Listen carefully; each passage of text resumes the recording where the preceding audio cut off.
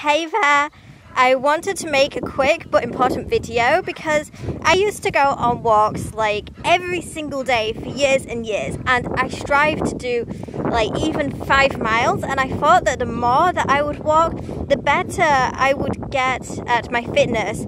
And I started using the gym equipment, like the new stuff that they put in, where it has like the ones where you like twist and use steppers and things. And I realized that some of my muscles were aching and it wasn't doing the best for me. And I started doing cartwheels in the park and handstands, and I realized that I lacked some of the skills and some of my muscles were lacking. And it's not how much you walk or even run. I wouldn't even say try and go for marathons, because you're straining yourself in a wrong and particular way. You're just running and running and running and running, and it's using the same muscles repetitively over and over again. But if you do different ergonomic exercises such as star jumps, where you press your foot in, and as you jump back up, you jump back and you continue, you will use the sides of your legs at the same time.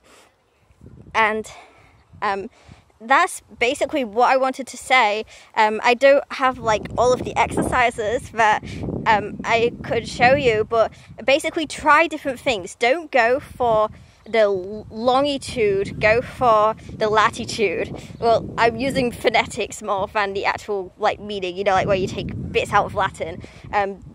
Don't go for miles and miles and miles if you want fitness. Do press-ups and sit-ups and aim to get more in number every single day of a daily routine that includes stretches and different exercises like that, because I started to exercise stretching my back as well, and I noticed it was really inflexible. And yesterday was the first time in years, it was actually the landmark yesterday, when I managed to touch my toes on my head properly by leaning back and continuing going back. And these are things that adults lack, but they shouldn't, because I've given this example to other people before. When you're a baby, you could squat really easily, thinking, why am I able to do that really Asian squat? It's because I practiced it every single day to be able to have the flexibility and strength, because babies just walk across the floor in the squat, and it's a very natural thing. So I wish you the best of health, and see you in the next video.